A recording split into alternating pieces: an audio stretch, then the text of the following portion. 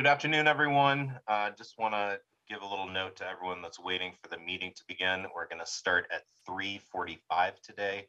The city council meeting just adjourned a few minutes ago, so we're giving our members a little bit of time to get a break and get in front of their computer screens. So once again, Trade, Travel, and Tourism Committee is meeting today as scheduled. We will begin at 3:45.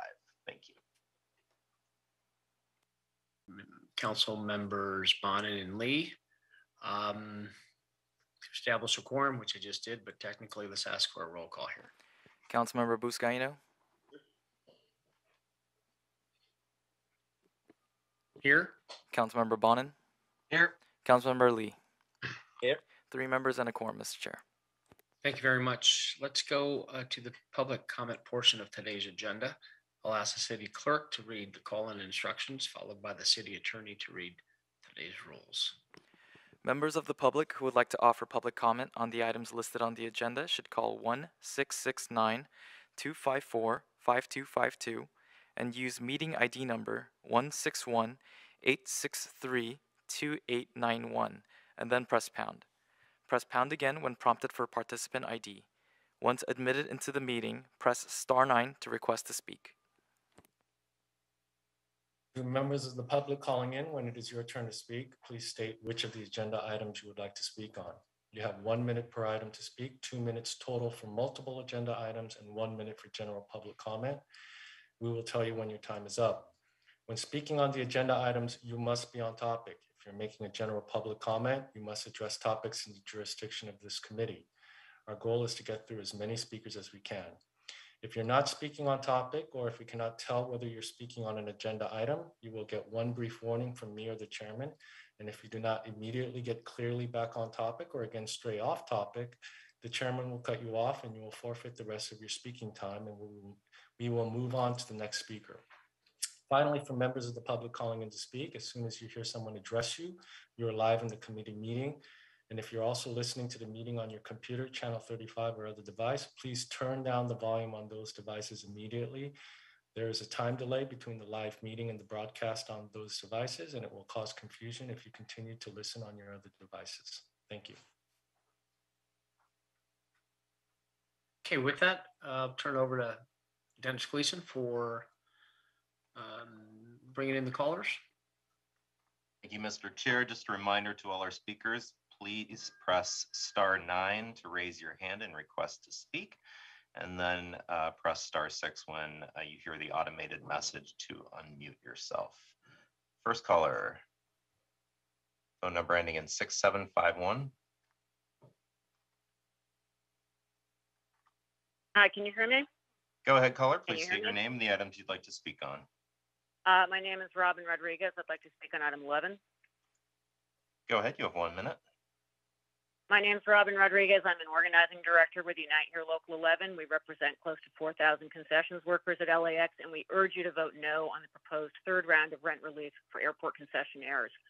We believe the package before you is both fiscally and ethically irresponsible, providing unnecessary relief to companies that have already received relief packages extending well into the future. First, LAWA's current relief proposal should be limited to allocating the $36.8 million LAWA received in grants provided by the American Rescue Plan, not the full $130 million LAWA projects for its fiscal impact.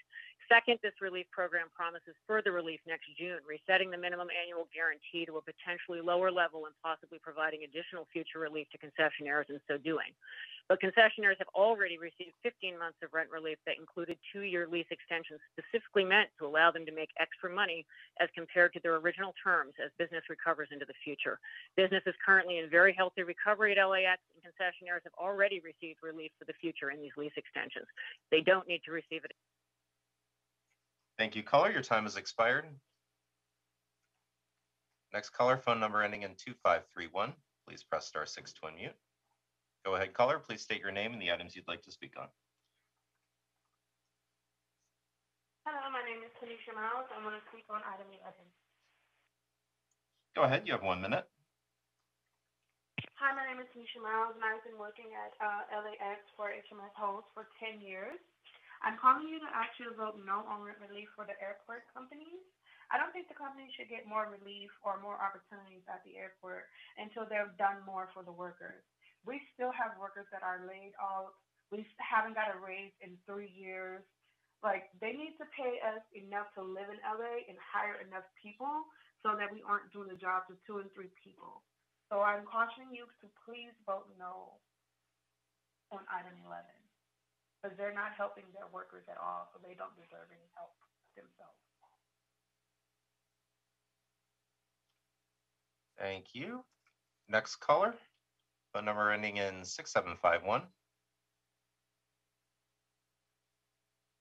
I'm sorry, we did that one already. Phone number ending in 5959.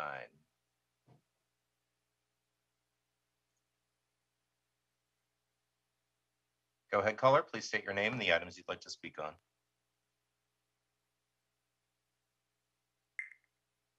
Hello, my name is Kevin. Go ahead, we can hear you. All right. My name is Kevin, and I've been working at LAX for about a year now. I'm calling to ask you to vote for no on rent relief for airport companies. I don't think companies should get more relief or more opportunities at the airport until they do more for the workers. They need to pay us enough to live in LA and hire enough people so that we are not doing the job of 2 or 3 people.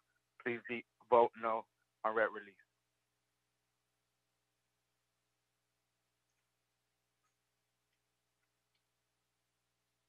Next caller, phone number ending in 1075. Go ahead, Hello, caller. my name is Stella. Hello, my name is Stella Suarez Hamilton. Can I speak on all available items? And after general public comment, please. Go ahead, you have 3 minutes. Thank you. I want to start on item 1. So at the top, but I had a question that I wanted to pose before I start on item 1. I was on the call for about 11 minutes. What item were you guys discussing with something missing from the agenda item? So for item 1, there's talking about the impacts of COVID-19.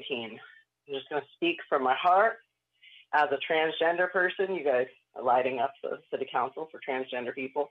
COVID-19 has been a nightmare. Marketing, promotion, planning, technology, safety, public safety, security, all that has been affected by the stigma that has been, and some individuals in the council have contributed to that stigma. These vaccine mandates have hurt the finances and the capital improvement projects, right? Public safety. These mandates are not good for people.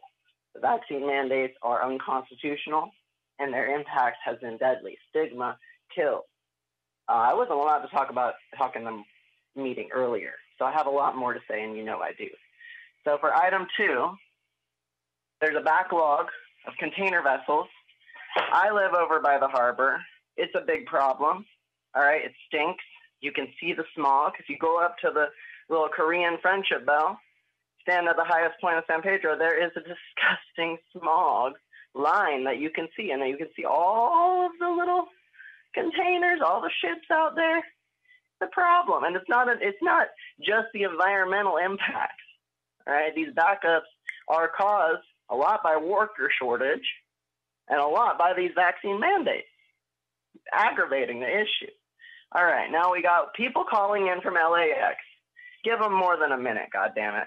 Tell them that they need to have public comment and item 3, item 4, whatever you guys are talking about. God damn it, these people are working for you. They're the heroes, right? Give them more than a damn minute. All right, now for my general public comment, we the people demand a redress of the vaccine-proof ordinance. It is segregation. I am going to have a harder time finding a job just for simply making a choice about my own body. That is ridiculous. I do not show any symptoms. And honestly, statistical manipulation, non-response bias is a term in statistics. Non-response bias is what's happening if you are only testing vaccinated or unvaccinated individuals, allowing vaccinated individuals to go infect people walking around with a false sense of security.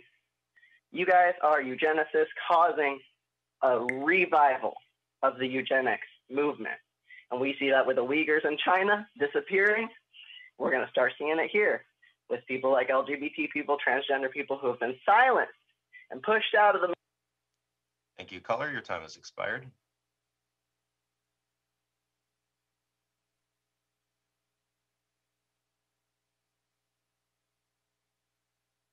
Next caller, please state your name and the items you'd like to speak on.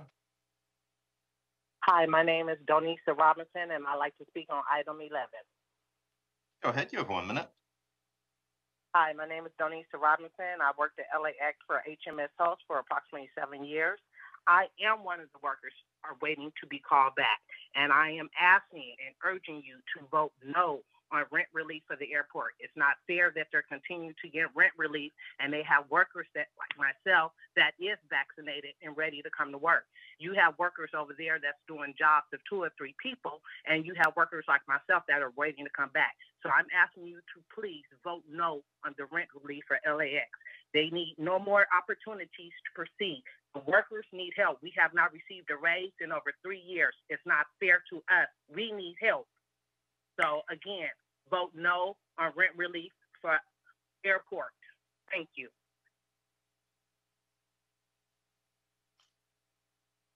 Thank you. Next caller, please state your name and the items you'd like to speak on.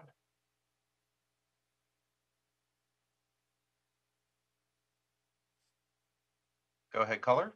Please state your name and the items you'd like to speak on. Hello, Chair Buscano, members Bonin and Lee. My name is Maria Tangan, and I'm calling about item number 11. Go ahead, you have 1 minute. I am an employee of Hudson News, and I manage Terminal 5, and there's about 5 stores. I've actually worked for the company for about 6 years. Now, due to the pandemic and reduced passengers travel for LAX, Hudson had furloughed me back in March 2020. Fortunately, I was able to maintain my health care and other benefits while furloughed, and Hudson has honored my seniority when calling me back to work. I am back, and I do appreciate the relief that LAWA has provided their concessionaires, and I truly believe it has minimized my time being furloughed and allowed Hudson to continue my health care. Thank you.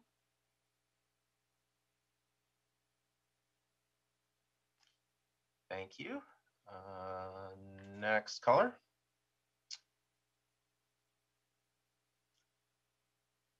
Caller ending in 4024. Please state your name and the items you'd like to speak on. I want to speak on all items and general public comment, sir. That gives me total 2 minutes. Is that okay? Go ahead, caller. Thank you, nigger. Item 1 regarding the harbor. It's unconstitutional that you hold these people accountable for not bringing merchandise to sell shit in Italian land, CD 15. Must apologize to niggas. Item 11, niggas don't understand slavery. For years, black people at airport have been slaves to unsatisfactory work habits. And Joe Does this Nigger have anything to do with the agenda? You stupid nigger, shut up and let me finish, asshole. You interrupt me. I lose my train of twat. You fucking twat head. Shut up. Mr. Chair, this has nothing to do with the agenda. I suggest you come Joey Boot Honest, suck a big cock, asshole. And fly an airplane one time and see if it knows what it smells like when you don't got enough people to clean the airplanes and take the luggage in and out of that fucking little duck hole and put all the luggage in the racks. So you know what I'm talking about, Joey Bucket? You bucket of shit? You stupid asshole. What about you, Lee? What about you? Look at you. And Mr. Bonin, the transportation nigger. Speaker, I'm sorry for interrupting, but what does this have to do with any of the agenda items? Or do you want to just go to public comment right now? General public comment. Hello, speaker? Yeah, Joey Bucket of shit. You should let people say things that are true about responsibility. Now, next caller, please.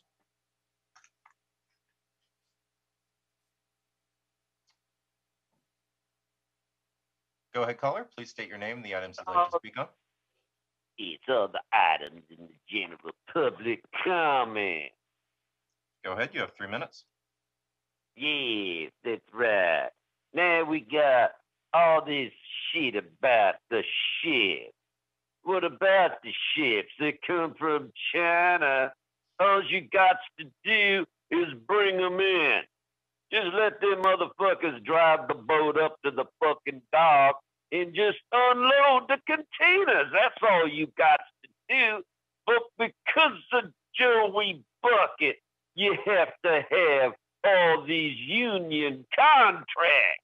And they pushing the boats out further and further into the Pacific Ocean, surrounded by sharks and plankton. And that's wrong. The Chinese want to come in, drop their shit up, and go back to China. They don't want to be out there.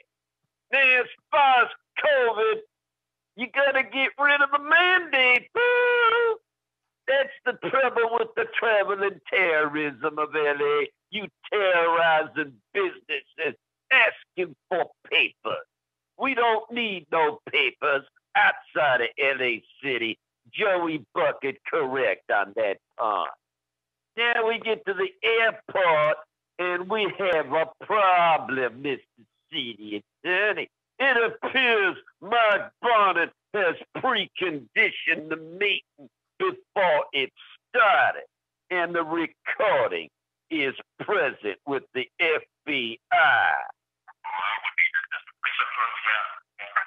It just means we can kind of set it. We can put a recommendation before council tomorrow through the committee report to disapprove it, just to avoid any sort of confusion during. We'll take a motion on one. Speaker, sorry for interrupting. You see that happened before the recording started, Mr. City Attorney. What the fuck is Mike Bonnet doing? Starting a meeting before the meeting, making decisions before we speak. Joey Bucket not even in the room, fool. Now, how the hell do you do it? Mike Bonnet always doing sneaky shit all over the city, fucking with the airport, fucking with the union. All they want is to get free rent and charge $9 for a bottle of water. Now, what the hell wrong with this Mike Bonnet?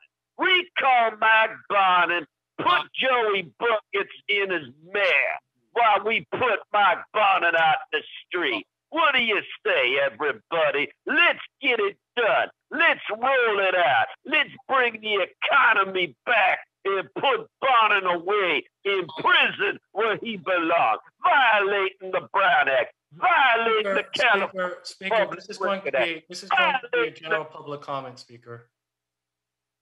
Okay, the caller's time has expired. I mean, can you all hear me? I asked for a next caller a minute, and he had to move on. Did you not hear me? He was not on topic. Next caller. Caller 9401, please state your name and the items you'd like to speak on. Good afternoon, Chair Busco, and members Bonnet and Lee. My name is Simeon Stewart, and I operate concessions at LAX as a Hudson partner. It is an understatement to say that these past 20 months have been extremely tough on our employees and our businesses at LAX. Due to the pandemic, we had to furlough nearly all of our 500 employees.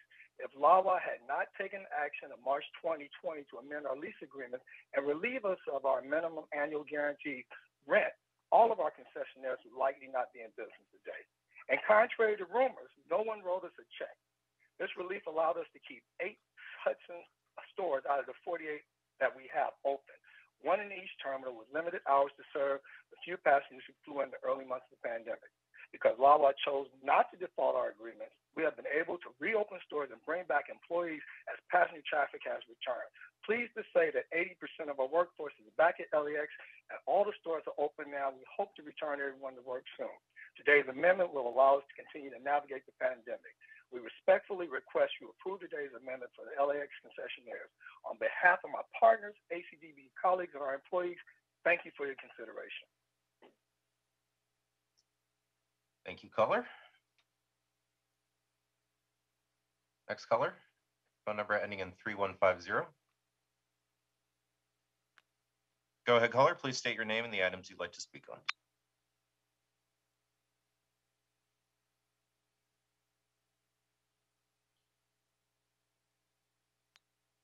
Caller ending in 3150. 3150. Hello, I apologize. Good afternoon, distinguished council people, council members, Lee, Buscaino, Bonin. My name is Greg Plummer. I'm a food and beverage ACDB operator at LAX. We operate 8 locations under URW contract, and we're calling in today to say thank you for the support that LAW was provided and giving us rent relief during this tough time. While it's been tough on everybody, as a business, we thrive on traffic in the actual terminals. So without that traffic, it's very difficult for us to make ends meet. Now, I understand the team members are looking for higher wages and some are unhappy, and we really wish that we could rectify that. And we hope that we can rectify that. I'm saying here today that without this relief, it doesn't benefit anybody. No one is able to get higher wages. No one's able to kind of stay in a viable position if we don't have this type of relief from the airport. So thank you, and vote yes today on item number 11. Thank you so much for your time. Thank you. We're on to our last caller, but we have several others that are in the queue but do not have their hands raised. If you wish to address the committee, please press *9 so we can tell you'd like to address the committee. We are on to our last caller, calling user 2. Go ahead, caller. Please state your name and the items you'd like to speak on. No!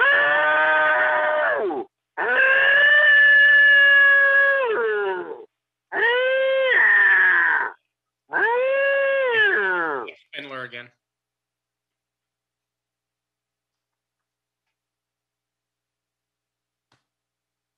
Next caller, 6284.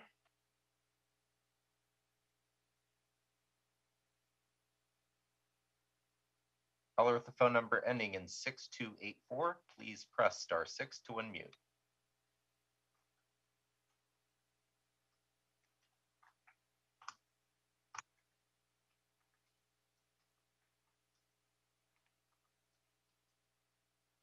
Last call for caller ending in 6284. Please press *6 to unmute.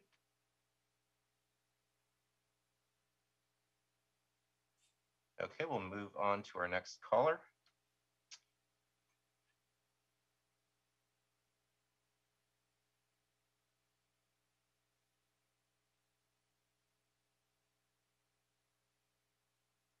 Phone number ending in 9720. Please press *6 to unmute. Go ahead, caller. Please state your name and the items you'd like to speak on. Good afternoon. My name is Connie Williams. I would like to speak on item number 11 today and request your support to provide relief to areas to overcome these challenging times. I've been employed at areas for about 5 years at the LAX airport. I think working at LAX has given me a great opportunity, and I enjoy working with my team members. I've enjoyed having all the team members coming back, and I've loved their support during this pandemic. I am grateful for my job, as I lost my husband of 25 years during the pandemic, and having the job and having my area support team support me was great. Thank you so much. So yes on 11. Thank you, caller. Caller ending in 4925. Hello. Go ahead, caller. Please state your name and the items you'd like to speak on. Yes. Can you hear me? Yes, go ahead, caller. This is Michael Washington. I want to speak on item number 11. Good afternoon, Chair Buscaino, Mr. Bonham, as well as Mr. Lee. Thank you for allowing us this opportunity to address the Trade, Travel, and Tourism Committee. My name is Michael Washington. I'm an ACDBE local business partner with HMS Host. As you know, the past 20 months have been extremely tough on our employees and our businesses at LAX. Because of the pandemic, we laid off most of our employees and lost almost all of our income. that Lala had not taken action in March of 2020 to amend our lease agreement and relieve us of our minimum annual guarantee rent, we would likely be out of business. This relief allowed us to keep 3 of our 9 restaurants in Terminal 7 and 8 open during the tough months of the pandemic and keep our employees employed. Also, the relief also allowed us to keep our business alive. Now, things are opening back up, though our sales are not at pre-pandemic levels. We're optimistic about our future. Today's amendment will allow us to continue to recover from the pandemic. Consequently, we respectfully request you approve today's amendment for LAX concessionaires and small business operators. So vote yes on item 11. Thank you for your consideration. Thank you, caller. And we are now on our last caller. This will be phone number ending in 9235.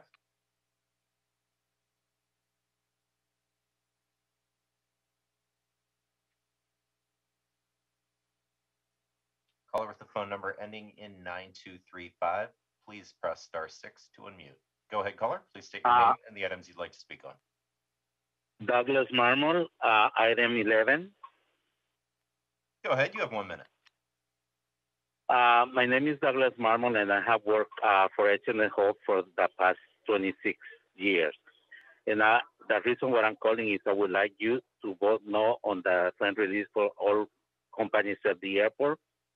They had enough already, and we haven't had a raise for almost 4 years already. So I urge you to vote no. Thank you.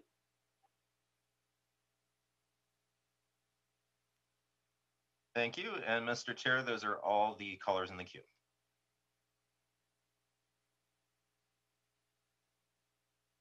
Thank you to all the callers who have joined us. With that, members, turn your attention to the agenda.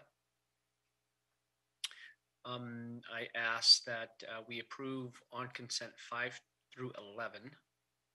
Any of those items you'd like to hear or be placed on hold? Yes, I'd like to hold and discuss item 11. Item 11. Any others? No. Okay, hearing none, then we'll recommend we approve items 5 through 10 on consent. A roll call, please. Councilmember Buscaino. Aye. Councilmember Bonin. Aye. Councilmember Lee. Aye. Those items are approved. Fantastic. Thank you. Let's now turn to discussion item number 1. If you can read that into the record, please. Item number 1, Executive Director of the Department of Convention and Tourism Development, to report relative to the status of department activities, operations, finances, capital improvement projects, public safety and security, planning, technology, marketing promotions, and related matters pursuant to motion Buscaino Bonin, including an update on the impacts of the COVID-19 pandemic and the department's response thereto. Thank you so much. I see you before us, General Manager and Executive Director of the Department of Convention and Tourism Development, Don Liu. Thank you, Don, for joining us. My pleasure. Thank you for giving me the opportunity to give our quarterly report and an update on the activities of our newly named department, the City Tourism Department. Next slide, please. If you'll recall, the mayor set a goal of achieving 50 million visitors annually by the year 2020. And we were fortunate enough to achieve that goal and hit 50 million visitors 2 years early in 2018. Actually got to 50.7 million visitors in 2019, but you can see a sharp drop off due to the pandemic in 2020, almost half the number of visitors. We've reset that goal, and we would like to use all efforts to get back to 50 million visitors or a pre-pandemic level by 2024. According to Tourism Economics' recent forecast, we may even be able to hit this earlier in 2023, so we're keeping our fingers crossed. Next slide. On the lodging side, you'll see the average occupancies. In 2019, we were extremely lucky, and our hotels were averaging 81.4% occupancy, which is extremely high. And you'll see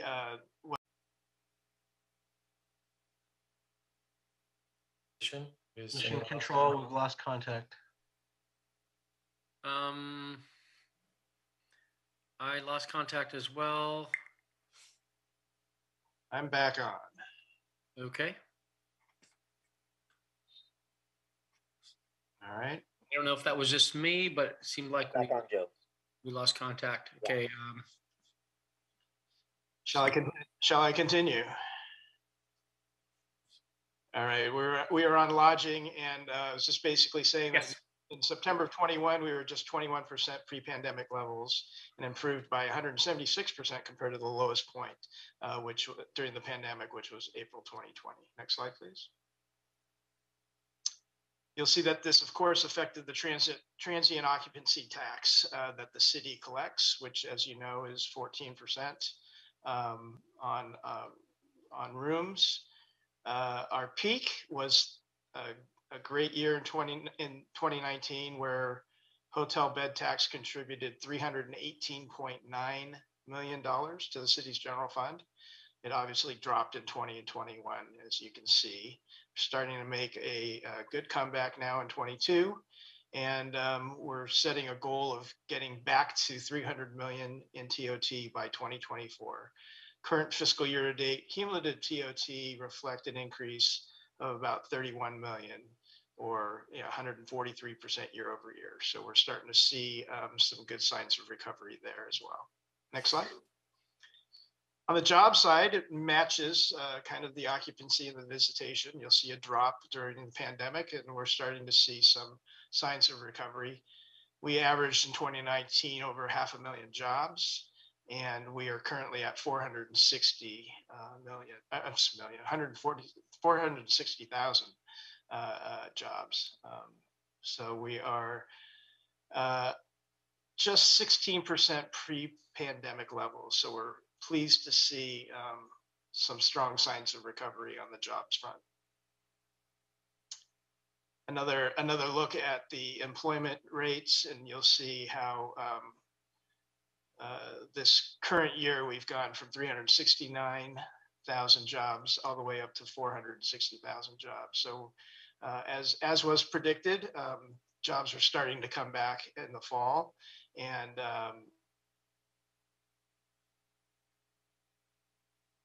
the leisure and hospitality sector in LA County.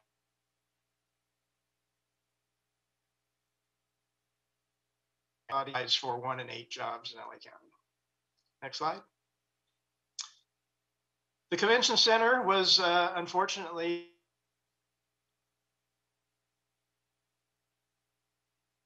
largely empty during the pandemic. We worked closely with HERE and the Hospitality Training Academy and the good folks at Levy Foods here at the convention center, and we implemented an emergency senior meals program with the county and the city Department of Aging, and over 1 million meals were prepared here in our kitchen. We hosted over 40 film and still photography productions. So many of the pandemic related protocols for TV and movie production required more space, which we obviously had here. So we were able to book quite a few productions at the convention center. We converted the West Hall, as you know, into a temporary WNBA arena for the LA Sparks because their schedule required them to not be able to use the Staples Center for the first part of their season. So we were able to host them here in the West Hall. We also served as a PPE distribution center, a staging area for the mayor's toy distribution last holiday season. And of course, as you know, we hosted a medical relief center early in the pandemic, in case it was needed. I'm also proud to say that we've partnered with Safe Parking LA to launch a program site here on our campus. And lastly, we were able to achieve our LEED Gold recertification during this time period. Next slide. We're pleased to share that we reopened the convention center. Top left corner is the LA Art Show, which opened in July. Was our first real event back that the public was able to join us at. And concurrently, on the bottom left-hand corner, Mayor Garcetti joined us that same day to celebrate the convention center's 50th anniversary. and we invited dozens, hundreds of alumni employees that worked at the convention center over the last 50 years. And we were pleased that quite a few people came back to join us for that 50th anniversary celebration. The top right-hand corner, we also initiated a program called the LACC Career Academy, where we're working with our convention clients to introduce unique job and career paths for young high school students in the LAUSD area, and give underserved kids an opportunity to discover career paths that they may not have thought of. And so we've been working, our first one was with the Mobile World Congress, a large tech conference that we had in October. And we just had one the other day with the LA Auto Show, and had 2 high schools so far come join us at those conventions. And the bottom right-hand corner shows our current event, which is the LA Art Show, the LA Auto Show, which started last weekend and goes through this upcoming weekend. Next slide. And our last slide, tourism industry outlook overall. While the goal is to reach 50 million visitors by 24, as I said, it might even be reached in 23, according to Tourism Economics from its recent forecast. The recent opening of the U.S. borders to international travel earlier this month on November 8th has already spurred a promising spike in bookings and interest in future travel. In the meantime, the tourism industry recovery has been supported by strong domestic visitation, as you can imagine. And the convention center has 19 citywide conventions on the books for 2022, which is a strong year, which will help encourage business travel's return to Los Angeles. I believe that's the last slide. Is that right, Kim? Yeah. So I'm happy to answer any questions that the committee may have for me. Thank you so much, Stone. Appreciate that. I see also on the Zoom, Patty McJennett. Good to see you, Patty, with the Tourism Board. I'll turn to Mr. Lee for questions. Thank you, Mr. Chair. So in 2019, the record numbers that we have and what's projected for 2022, are the conventions that you're scheduling, are some of them just not happening? Or do you feel like they've moved? Like, are other cities being aggressive during our downtime? No, our industry is such that conventions need to be booked 5 to 10 years in advance. So there really isn't place for anyone else to go. I'm very thankful for the Tourism Board and our management here at the Convention Center. We are able to keep over 75% of the conventions that canceled, and we are able to find them new slots later in the schedule. We had, over 300 different events, from large conventions to smaller local shows, canceled during this pandemic. But going forward, I would say starting beginning of next year, we're kind of maintaining the calendar that we had already booked, and then plus filling in some gaps with some of the shows that were canceled. So the numbers would be down just from some of the cancellations from 2019 to 22. I mean, you're saying they're booked 5 years in advance. So the 22 numbers. 22 numbers, like I said, we had 19 citywide conventions, which is a lot. It's a strong year, so we're hopeful that we should be back. What is changed is the attendance at each of the shows, right? So we're seeing currently 25 to 33% attendance from normal attendance numbers. I think we'll see, a similar drop in the auto show attendance. But the fact that these associations and businesses are willing to have the conventions anyway is encouraging. And we're seeing, of course, the hybrid events too. So those numbers that we're seeing, 25 to 33%, are the actual through the door attendance, but they're able to make up a lot of that with the online attendance too. Thanks, John. John, quick question on, if you can, just an update on the convention center expansion. Where are we at to date? Yeah, as you know, we were working with our partners at AEG and their P3 partners at the Plenary Group. We were prepared to present a proposal to the council in March of 2020 that outlined a deal to do a P3 partnership and complete a large expansion and modernization of the convention center. Obviously, that was put on hold. We have recently, for the past few months, been going back to that proposal, reworking some of the numbers. Obviously, construction costs have risen, and there are other adjustments that we've made on the revenue side and expense side. And we're hoping to present something to the council early next year. I'm hoping that we can get something in front of the council in January that will allow us to complete the pre-development phase, which is basically completing the construction drawings and finalizing the 30-40 year agreement that we would have with AEG and Plenary to not only complete the project, but also to manage and operate it. Got it. Thank you for that. Stay tuned. We're coming back to you. Let's do this. Patty, how are you holding up there? I know this is a big industry for us, rebound coming out of the pandemic. Anything you'd like to add? I'm happy to hear. We're seeing more international travelers come through. Yeah, just a couple things, and probably the first thing I want to say is a big thank you to Dome for his partnership, and to the City Council for your guys' support in terms of the allocation. That was one time, we realized that, but which allowed us to really be back in the marketplace and be competitive as destinations came back. Because with our reduced revenue sources, it made all the world of difference for us to actually be in the market. So a big thanks to you all for support of tourism, which, as you all know, is such a strong, economic, but more importantly, employment contributor to Los Angeles. Yes. With regards to international, November 8th was kind of a celebratory day for all of us in terms of international coming back. We are seeing surges, as you guys have just probably read in the last couple days, happening in some of the European markets where, Germany, Austria, a few others are kind of locking back down. So we'll have to just kind of really monitor that closely, but we're still feeling very encouraged, certainly by Mexico, certainly by Canada. Those are some of our bigger markets.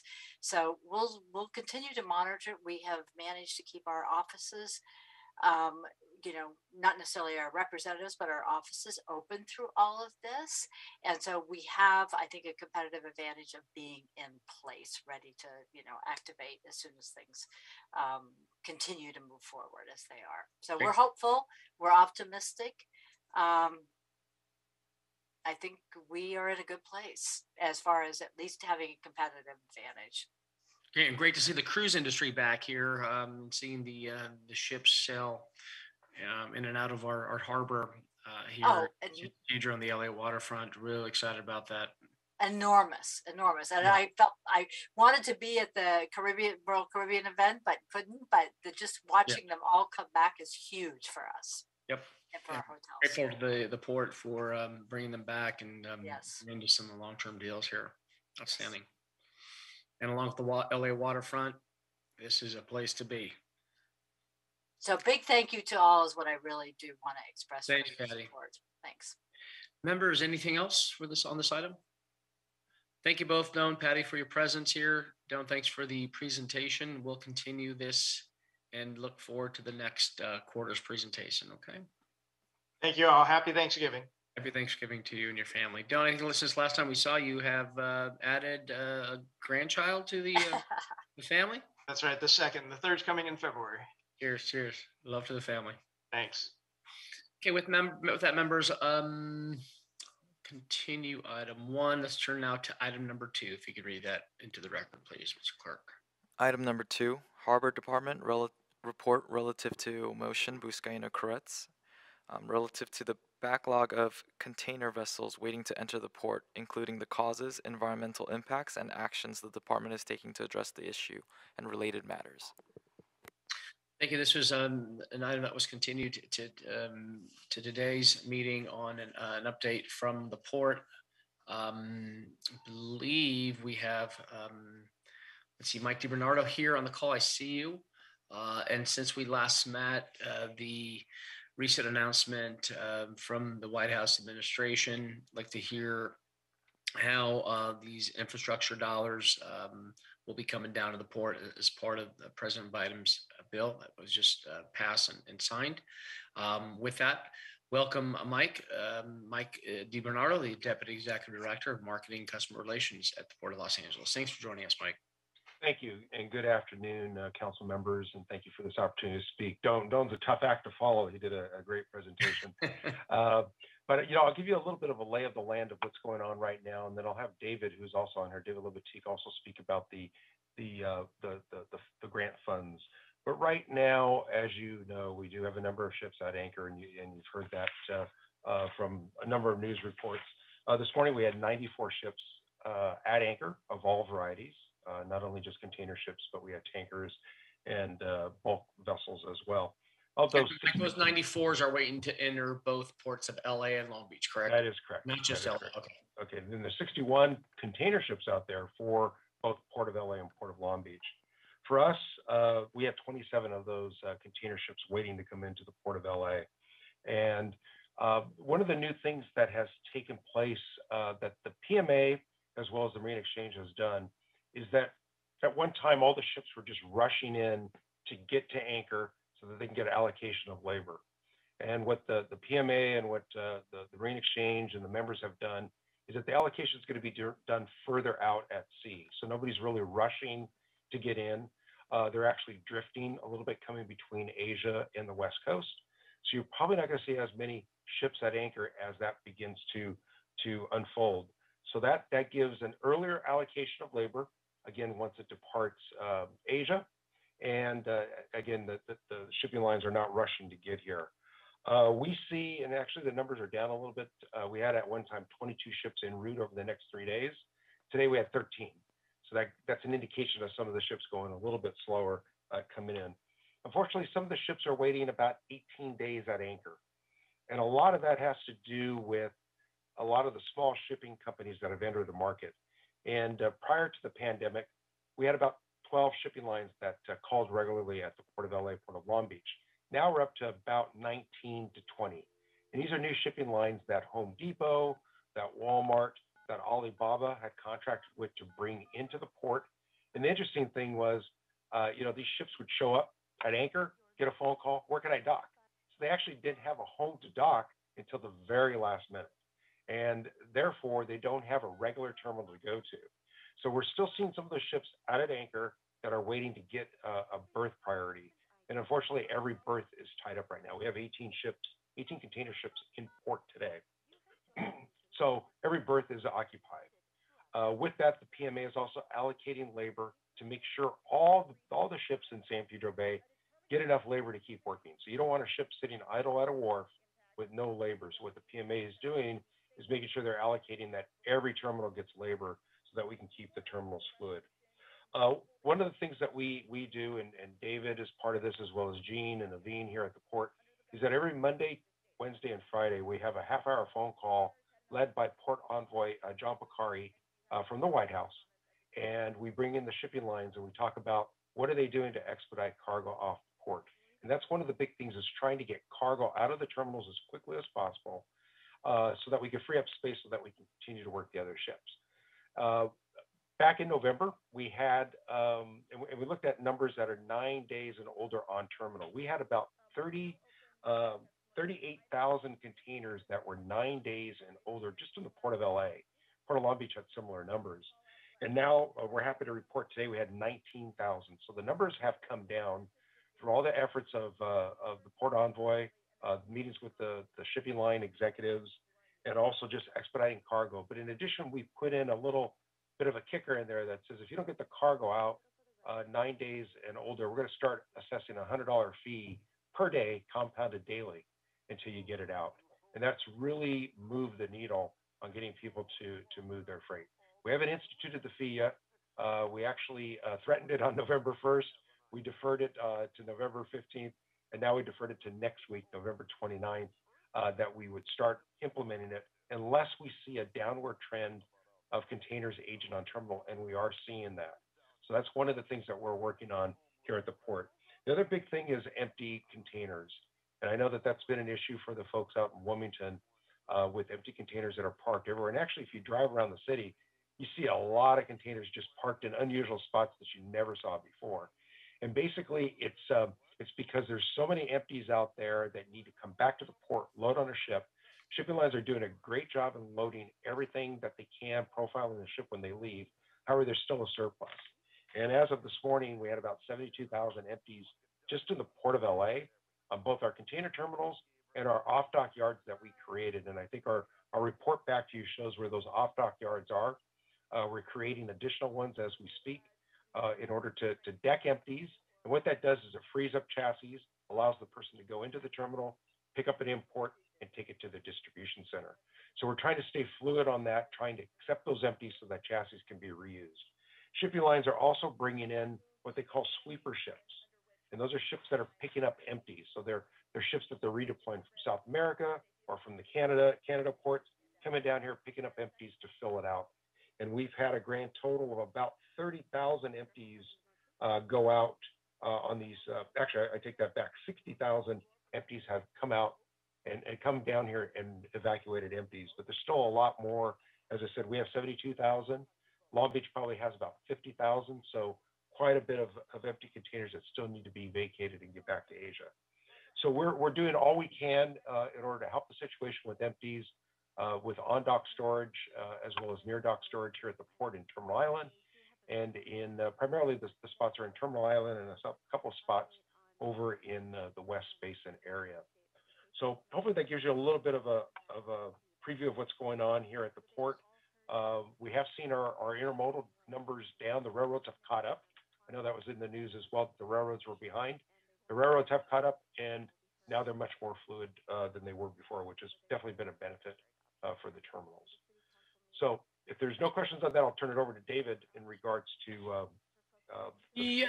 quick question. And saw the head of the Truckers Association saying that there's it's not an issue of needing more truckers, but there's an issue of a lack of chassis, which I've heard for many months here. Aside from, of course, the space at the terminal, the consumer demand, the empties need to go somewhere. So, what's the port doing to address the amount of chassis? Oh, that's a great question. And just so you know, there's a fleet of chassis called pool chassis. And that is where there's a great chassis fleet that can be used by a number of people. That represents about 45% of the chassis fleet. The other 55% is actually trucker owned or customer owned. So on the 45%, which is called Pool of Pools, and they're owned by DCLI, Track, and FlexiVan, they built the pool on 4 days dwell out on the street, which means, containers should be out for 4 days with that chassis. What we're seeing, unfortunately, is we actually got up to a peak of 9.9 days of these containers out on the street. And that chassis pool was not built for 9.9 days. And again, a lot of that was, the old saying, you don't build it for Easter Sunday. You don't build the church for Easter Sunday. But a lot of the issues were because people couldn't bring back the empties. And now that we've had established an outlet for people to bring back empties, we're starting to see that number come down. And actually, as of today, instead of 9.9, we're at 8.7. Still a lot more room to go, but people are bringing in their own. They're bringing in an empty container, decking it, freeing up the chassis, and using that chassis to pick up an import and move it out. So you kind of cycle that. So the terminals are looking at doing dual transactions to make sure that you get that done, or you bring in your own chassis if it's a shipper-owned or trucker-owned chassis. And then also, lastly, on the trucker issue, hearing from the trucking companies that 40% of the appointments go unused. How accurate is that? Yeah, so it's actually it's come down somewhat. We're starting to see people making appointments. If you looked at our gate cams, and we have gate cams on our website. If you looked at them 2 weeks ago, the gates were empty both day and night, and not empty, but they were not busy. Yeah, I saw photos like Pier 400. There's not one truck in sight. Yeah, and so since we instituted this excessive dwell time fee, we're starting to see those gates much more busier. And I think we're down to about 30% unused of appointments. And, a lot of there was a lot of issues. Everybody was saying this or that. A lot of people were saying, I'm not making an appointment because I can't bring back an empty. So it's kind of it's a domino effect. If you can't do something else, you're not going to be able to do that. And again, that's why the creation of these empty yards has been helpful. And it's not the end all. There's also shipping lines that are looking at inland depots out in the Inland Empire to both receive empties and actually move import loads out there to again free up space in the yard. So hopefully, if they do go out to these inland yards, these imports, they get decked so that the chassis is created and used for the next move. Appreciate that, Mike. So we have David Libatique here, members. David, last week during the annual NLC National League of Cities City Summit, I had an opportunity to speak in a fireside live chat with Secretary Buttigieg, Mayor Pete to us, where we were celebrating the long-term infrastructure bill. We spoke on the importance of these infrastructure dollars coming to ports across the country, even more so in Los Angeles. Mentioning the port envoy that was here. So tell us if you can share with us, it was important for local leaders to make sure those dollars go straight to local municipalities and not go through state government where we have to check boxes and apply and demand and beg.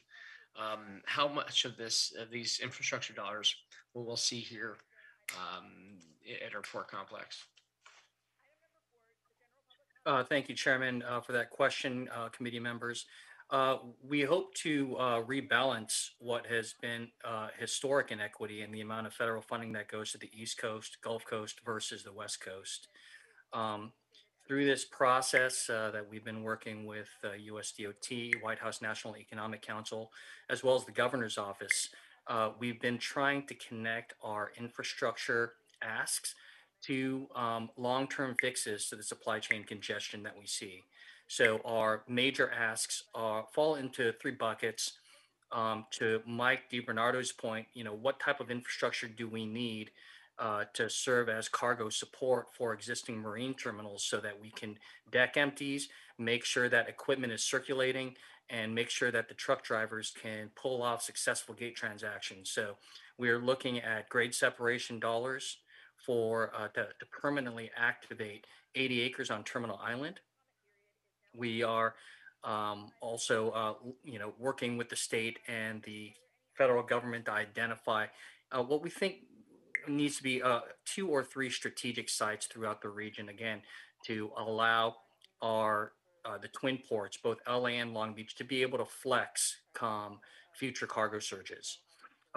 The other issue is workforce resiliency. And so one of our top asks will be going after funding for the Workforce Training Center.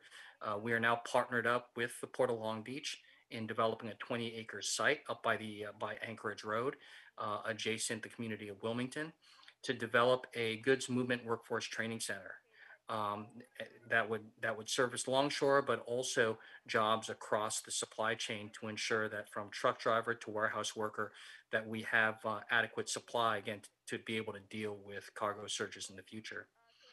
In addition, we can't forget the impact that congestion has on surrounding communities. So we are closely monitoring available funding that can be used to advance our zero emission goals, especially with respect to drayage and ultimately with respect to cargo handling equipment. So we're looking at infrastructure dollars that can be deployed near the port to support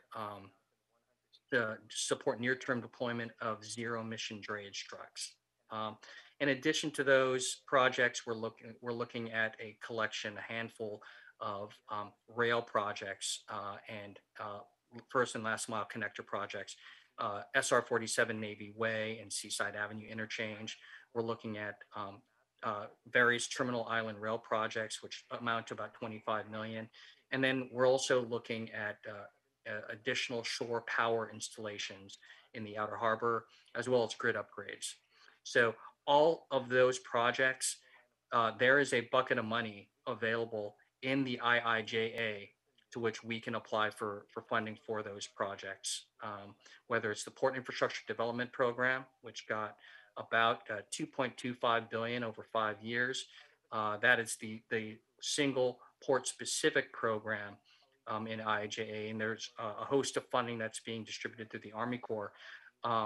In addition, we're looking at various port eligible programs from infra, formerly known as Fastlane under the Obama administration, to projects of national regional significance, to the freight formula programs.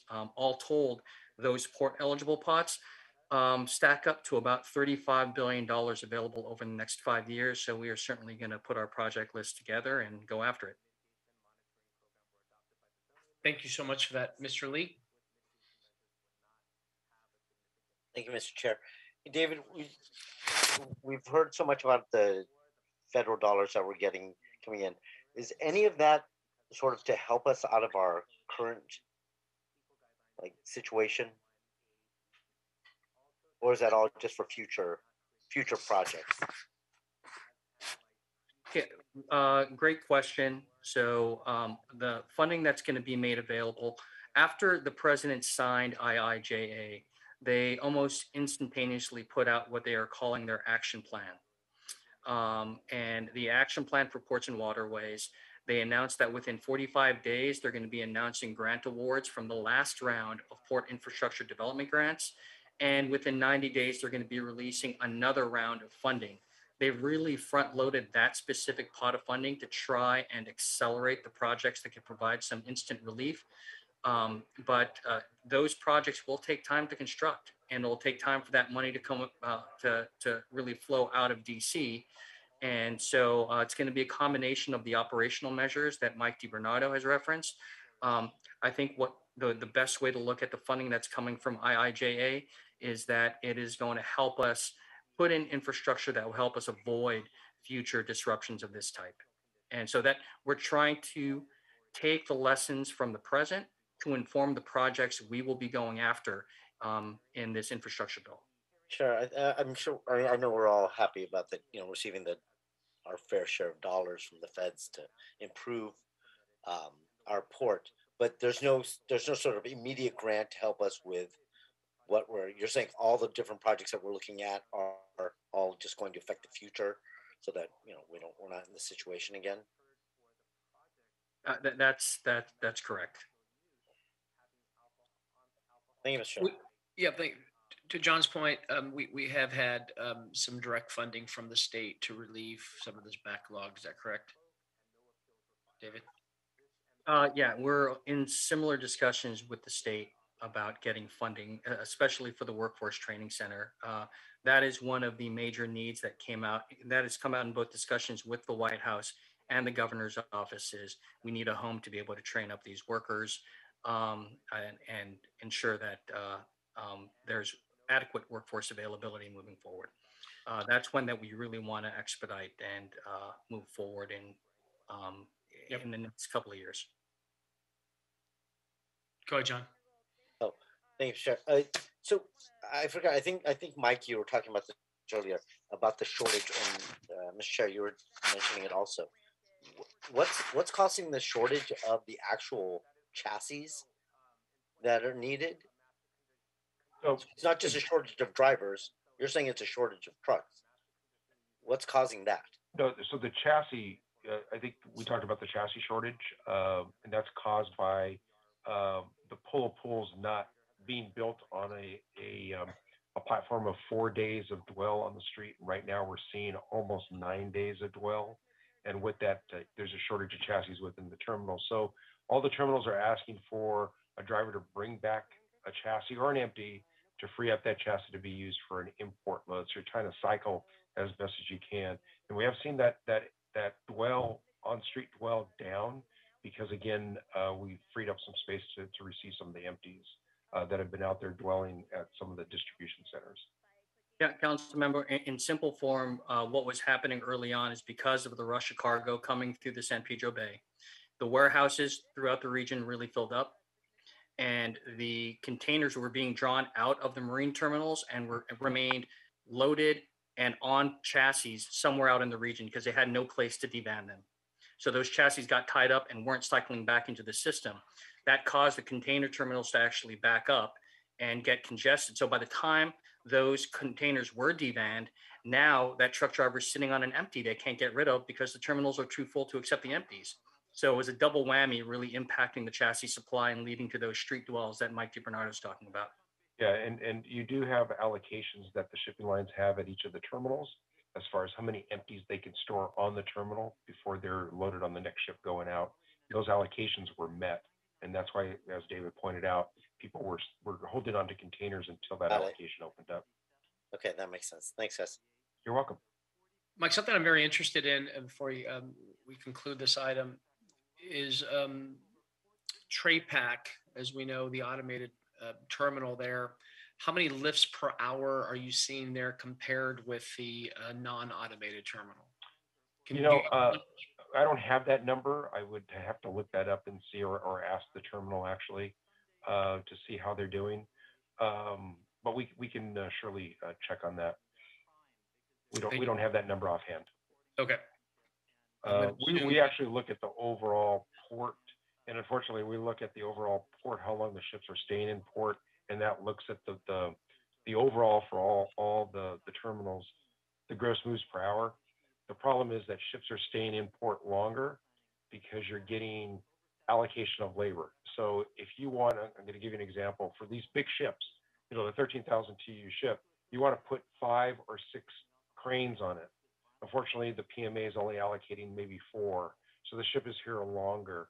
So that when we look at the overall numbers, our overall gross moves per hour is down because you look at the total stay and how many moves you did within that total stay. I see. Okay, thanks for that. I see Stephanie on the Zoom. Stephanie, would you like to contribute anything before we move on? I think they covered it all. Thanks, Councilman. Thank you for Councilman, one last thing to raise. I was remiss, and I want to correct an answer I gave to Councilmember Lee about immediate relief. If funding is made available for 2 or 3 strategic sites within the region that could be stood up quickly, then that could actually provide immediate relief, and those are ongoing discussions. Also, funding for ZE drayage equipment for near-term deployment of that equipment could provide relief in terms of emissions reductions for surrounding communities.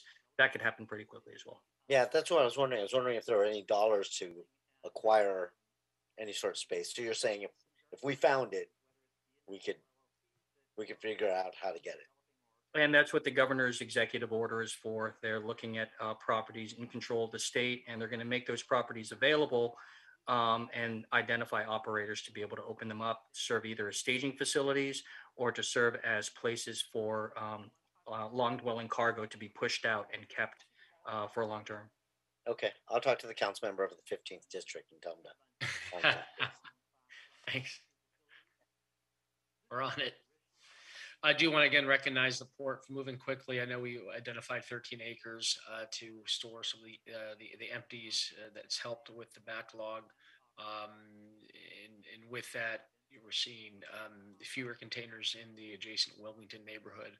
Also want to thank Port PD in partnership with LAPD on holding trucking companies accountable for parking their trucks in residential areas. And also members of the city family who have come, the general managers, building and safety, as well as BOE and others who in LA Fire who've been active and engaged with my staff here. I think those Wednesday meetings that your staff has put together have been beneficial. Getting all the folks involved and talking about what they're looking at, and I think that's been great. So we appreciate you putting that together. So thank you. Thank you.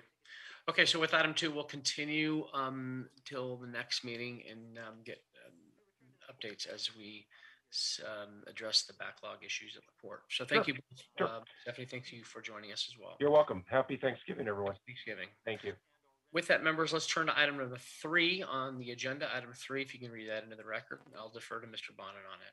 Item 3, Board of Airport Commissioners report relative to a 10-year contract with ABM Aviation Incorporated for management and operations of remote employee parking lots and provision of employee transportation services at the Los Angeles International Airport, and administrative exemption from the California Environmental Quality Act pursuant to Article 2, Section 2F of the Los Angeles City CEQA Guidelines.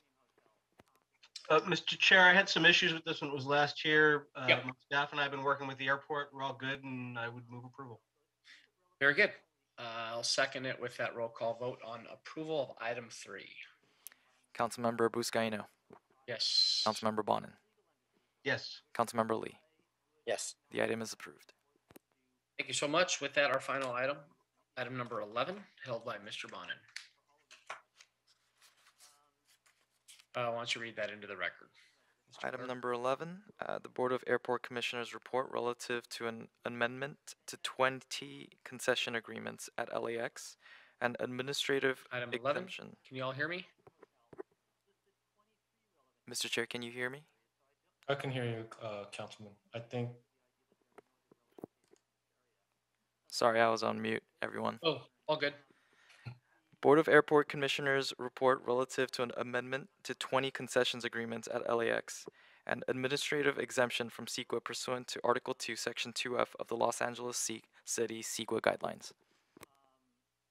Very good. Mike, you're on. Thanks. I want to thank Lauer for the work they've been doing on this, but I also want to thank all of the workers who called in during public comment and expressed concern about this, both the optics and the reality of us providing rent relief to companies, some of whom may need it, and many of whom don't, ones that are doing enormously well, while our workers are still suffering, people who work in and around the airport. So I guess my question to the airport would be, given the opposition that we're hearing from airport workers on rent relief going to companies that don't need it, is there any way LAWA can recraft a proposal that offers rent relief to just the small operators that need it, instead of blanket relief to all of the operators, including the ones that are really thriving? Hi, Councilmember. This is Justin Urbachi from Los Angeles World Airport. We can't allocate the relief discriminately. We have to treat all of the providers equally in providing this relief. Why is that? That's a requirement from the FAA. That we can't be discriminate. We can't be discriminate in allocating those funds. That's the kind of thing we really need to be talking to our congressional members about, to see if there's any way we can do this more judiciously. I understand that you've kind of got your hands tied on that, but in the absence of a more targeted approach, I just can't stomach the idea of supporting the additional rent relief for the companies that are thriving, at least until we first address the airport living wage and make sure that as concessions do better, so do airport workers. So I understand where you're coming from, but I'll be a no vote on this. Very good. Any other members? Okay, we're good. So with that, seeing no other comments, roll call vote, please, on item 11. Councilmember Buscaino. Aye. Councilmember Bonin. No. Councilmember Lee. Aye. 2-1, the item is approved. Very good. That's the last item on today's agenda. Thank you all for joining us. Thank you, members of the public. Councilmember, the item number 4 still exists on our agenda. Thank you, Mr. Clerk. I see that item 4. And the reason why, okay, we have to, I have on my notes to read that into the record, please. Item number 4, Board of Airport Commissioners report relative to granting a permanent easement to the Low Trust in connection with the implementation of the Landside Access Modernization Program and categorical exemption from CEQA pursuant to Article 3, Class 5, Subsection 4 of the Los Angeles City CEQA Guidelines. So understanding on item 4, we have to disapprove it based on a technical planning issue. Is that the understanding? With that, I'll ask for no vote on item 4. Roll call, please. Councilmember Buscaino, No. Councilmember Bonin, Nope. Councilmember Lee. No. The item is disapproved. Thank you so much. With that, now we've gone through the entire agenda. Thank you all for joining us. We're now adjourned. Thank you so much. Happy Thanksgiving, everybody. Happy Thanksgiving.